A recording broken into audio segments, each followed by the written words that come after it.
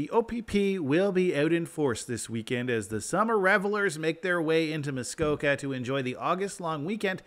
And Constable Samantha Bigley says the most important thing to remember is to pack your patience.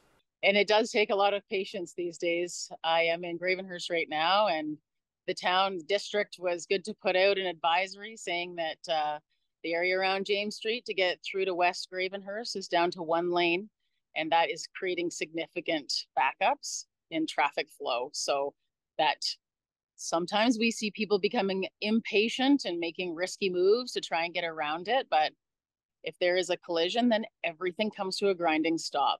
And then everyone has to wait. So please just be patient and let traffic move as well as it can without interfering with that.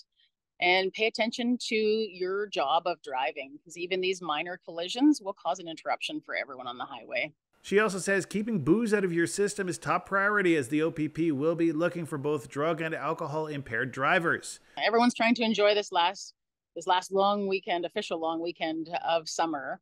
And we have noticed this summer already quite an increase in impaired driving offenses.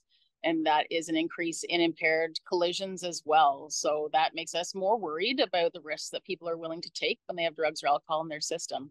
So please just make a plan.